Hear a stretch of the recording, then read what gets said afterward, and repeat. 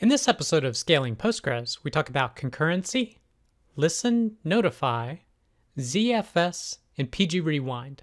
I'm Preston Jameson, and this is Scaling Postgres, episode 22.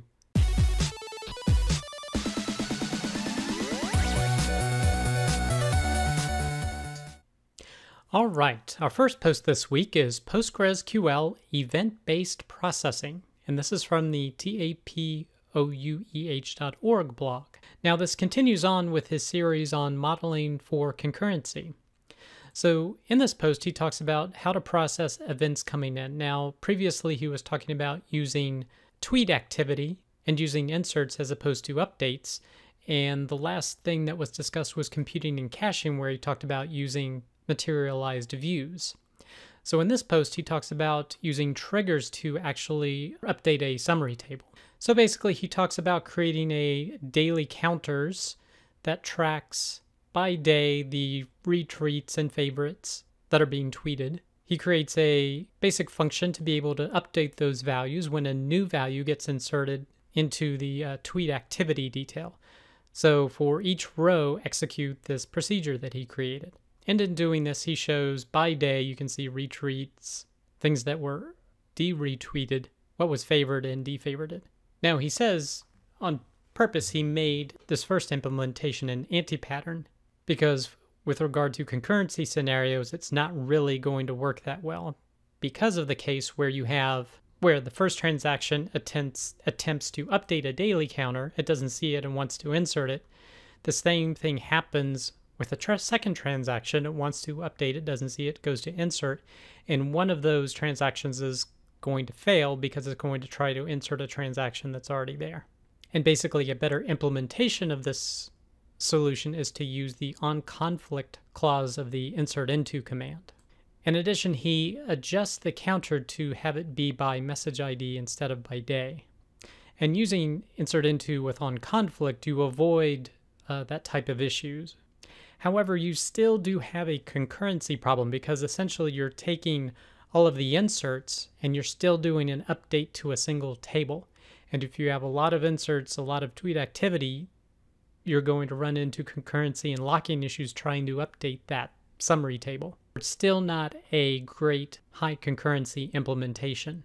Now, in his next related post, he discusses using listen and notify as one implementation solution.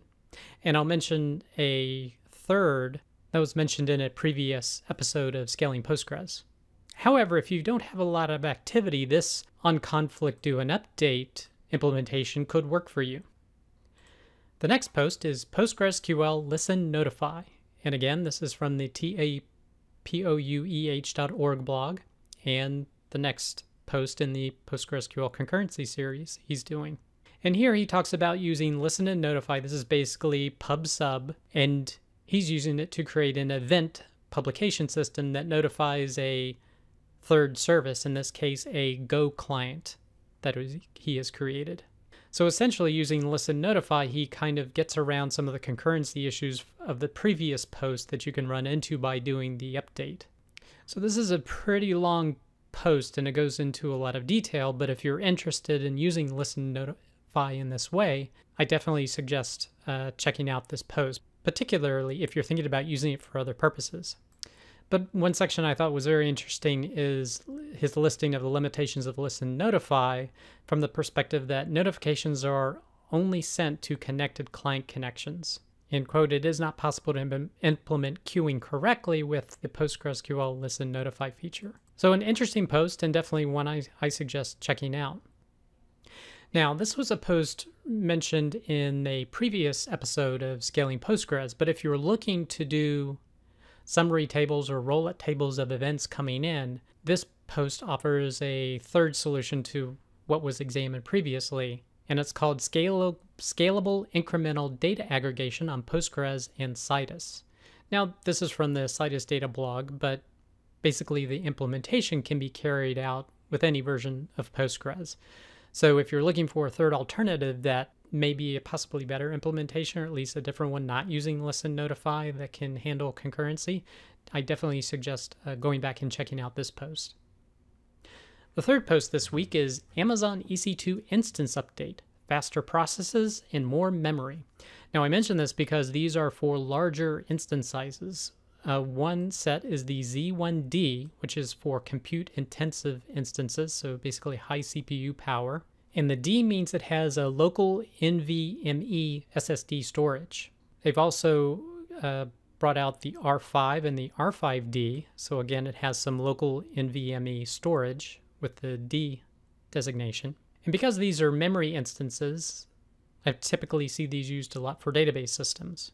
What's even more interesting is that, quote, we are also planning to launch R5 bare metal, R5D bare metal, and Z1D bare metal instances. So from the previous post, we saw that there are some advantages to running on bare metal, getting the most compute power out of your instances, particularly for database applications.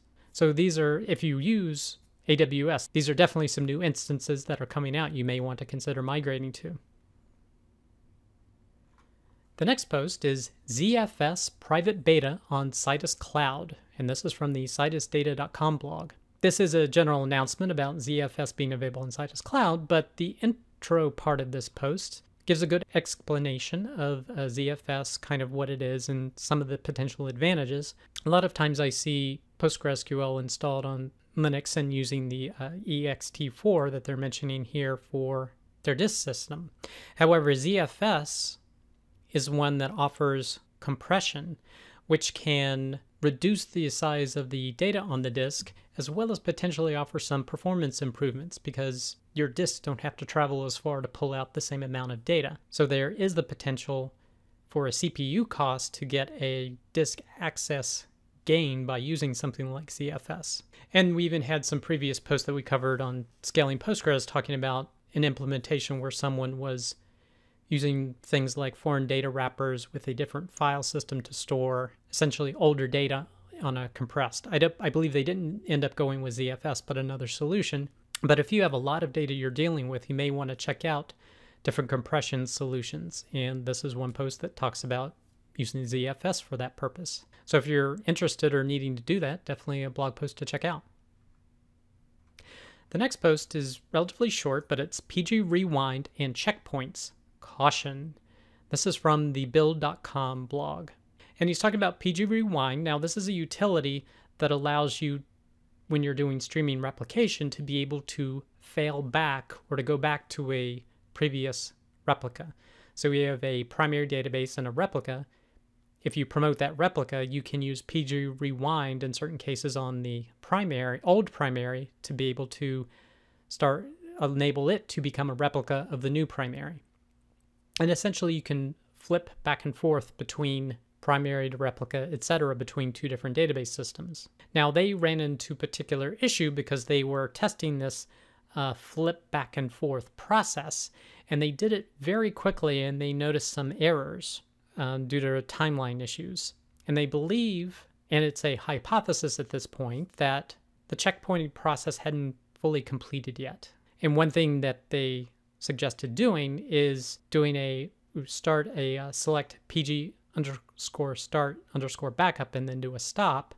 However, other commenters of this post suggesting just issuing a checkpoint to see if that could potentially work to basically introduce a delay to ensure a checkpoint occurs prior to doing a PG Rewind flip. So if you use PG Rewind, definitely a blog post to check out to make sure that you're not running into the particular problems that they ran into.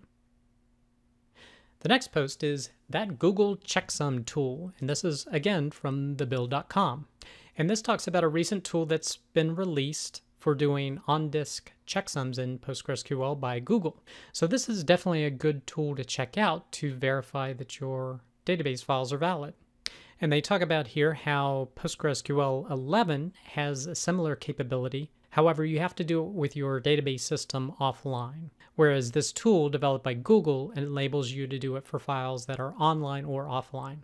So definitely a set of tools to check out just to verify the integrity of your database on a periodic basis. The last post is uniting SQL and NoSQL for monitoring, why PostgreSQL is the ultimate data store for Prometheus. And the subtitle is How to Use Prometheus, PostgreSQL, and TimescaleDB in Grafana for storing, analyzing, and visualizing metrics. So Prometheus collects system metrics or application metrics from an application or an application environment. Timescale DB is a extension of Postgres optimized for storing time series data. And Grafana, it basically creates graphs of data from different sources, of course, including Prometheus. Now, this is on the timescale.com blog. So, of course, they're going to advocate using Timescale DB in this instance. But they have a few different tools that they've outlined. And this is a pretty long post, but they have a few different tools that they've outlined to help integrate Prometheus with PostgreSQL. So what they mention is that Prometheus is good for storing time series data, but it is basically a good short-term storage solution. And that with some of the tools they've introduced, you can actually send that data that's being retained to PostgreSQL for long-term storage and analysis, utilizing some of the special features of Timescale DB to be able to analyze it in an efficient fashion.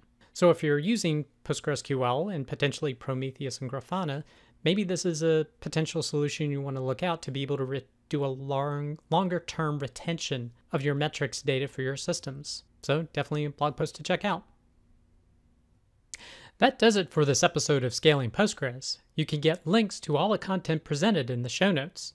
Be sure to head over to scalingpostgres.com where you can sign up to receive weekly notifications of each episode, or you can subscribe via YouTube or iTunes. Thanks.